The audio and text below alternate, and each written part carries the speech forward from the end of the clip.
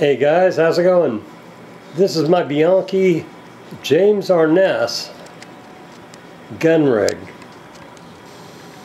John Bianchi worked for Arvo Ojala in his shop, and then he went out on his own to create his own leather company. And Bianchi's known for their law enforcement stuff as well. But I had this custom ordered, and I actually talked to the guy who was making it as he was making it, and I ordered more of the bullet loops because I knew Matt Dillon had a few more bullet loops than what I was seeing, and he went ahead and did that. I also wanted this in 357 Magnum, the reason being that the Ruger that I own is 357 Magnum. But this is a really, really nice double-lined rig. This is a little bit... There you can see that it's also got a serial number. That's a James Arness autograph. And it is burned, I think, or carved. Somehow it is stamped into this leather deep. All the stitching is excellent on this. Needs absolutely nothing. It does have a mark. The bullets, make sure that you don't store your gun leather with bullets in it.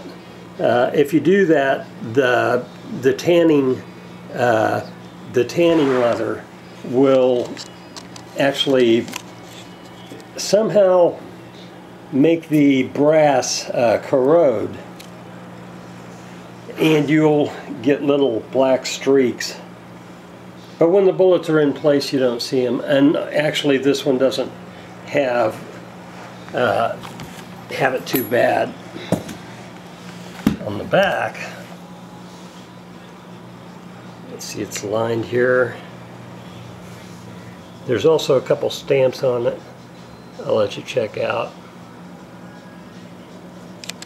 There's James Arness. And I also ordered a shoulder holster because I wanted it to fit this Ruger. It's a James Arness stamp. And down here it says it's made for Ruger Vaquero, which is what that gun is. And it's John Bianchi's Frontier Gun Leather. And you can also see the stamp. This is beautiful, beautiful. There's no strain on anything.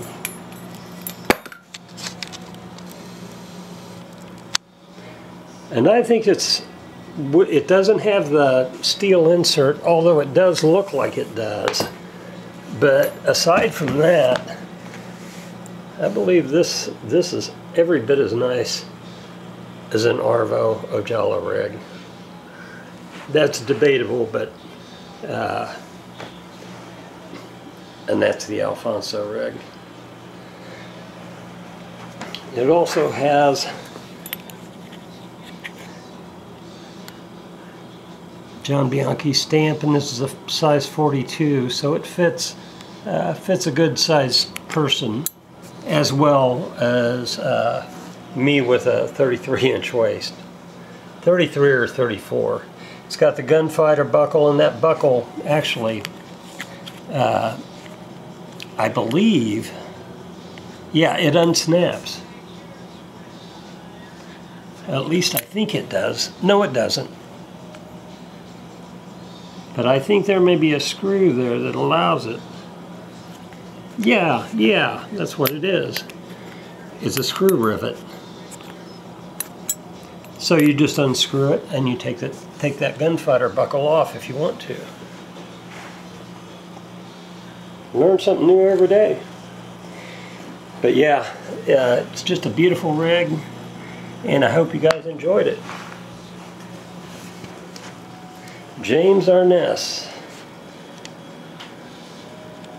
He was very proud to work with John Bianchi on that, and I can see why. Take it easy, guys. Later on.